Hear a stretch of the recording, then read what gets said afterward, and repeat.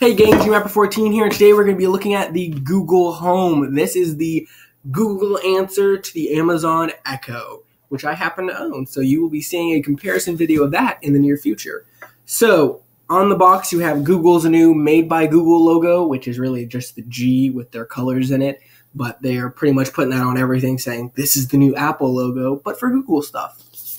Let's see. It says, be the DJ, know it all, outsmart your smart home, which I think is already a thing. Stay ahead of the day, multi-room playback and sync. It's pretty much all the features that's running through everything in here. We'll get through that.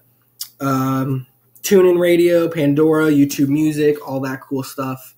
Alrighty, let's go ahead and open it. I don't know if I need my knife. Just grab the tab here. Okay. So I've been using my Amazon Echo for about a year now, and I really like it. I use it to control my smart home and everything. So we'll see if the Google Home can replace that. I'm already a Google user, so okay, here we go. You get a nice little tab on the front. Oh, nice. They're very magnetic. I don't think that's a word.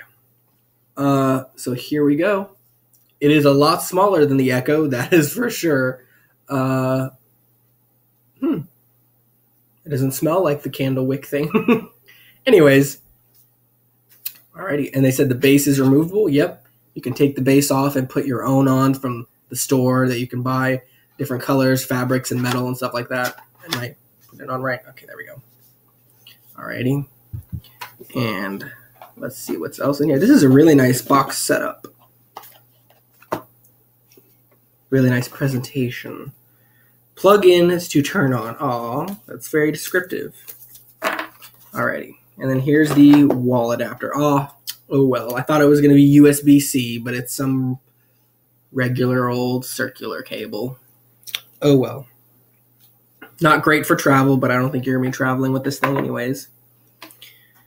Alrighty. Let's turn it on and see what happens. Bum, bum, bum.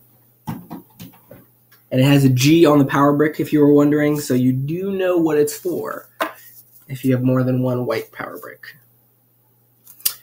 The manual says plug it in, download and run the Google Home app on your phone or tablet, which is with Apple phones and Android phones, so you're good there. And then you can tap once to stop and pause audio, circle to change the volume, long press to say your request. There we go. Welcome to Google Home. To get started, download the Google Home app on a phone or tablet. If you see that, the lights are flashing on there, letting us know that it's ready to go. By the way, like I was saying, the customizable bases, those are the different options right there. I like the white one. It looks nice, but I may go with a metal one just for non-dust collecting sake.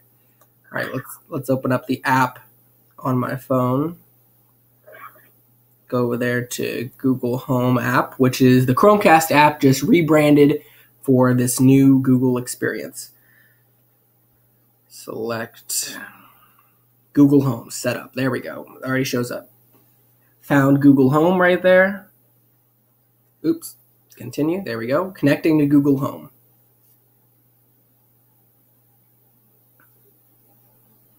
Circle, circle, circle. And if you can see right there, it's not doing anything right now. And then, funny enough, I got an email from Amazon right now, and they're probably like, oh, we're still good, we promise. Okay, so now it's going to play a test sound. Yep, I heard that.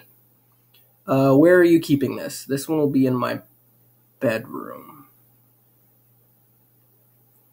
Continue. Connect to Wi-Fi. Continue. And this is a lot smoother of a setup than it would be if you were on a, I'm trying to show you the lights. They're white right now, but it looks like red on the camera. This is a lot smoother than if you were using an iPhone because it like forces you to connect to this and go through this, and it's a lot more clunky. But on an Android phone, since they have access to all of the system settings on your Android phone, Apple likes to keep you from doing that for like security reasons. But like the Android phone can just do all that for you without you having to worry about it. So that's nice. Makes it a little more simple. Whoops. I didn't realize you could change it while doing it. There we go. That's pretty cool. All right, Google Home connected. Sign in to Google Assistant. Continue as me. Almost done here. Fetching update. Set location. Yes. Yes. All right, so it's updating now. Well, hope you guys enjoyed this unboxing. We'll just end on this note, and I'll show you all the cool features in my review video. See you guys in the next video, and watch the sponsor.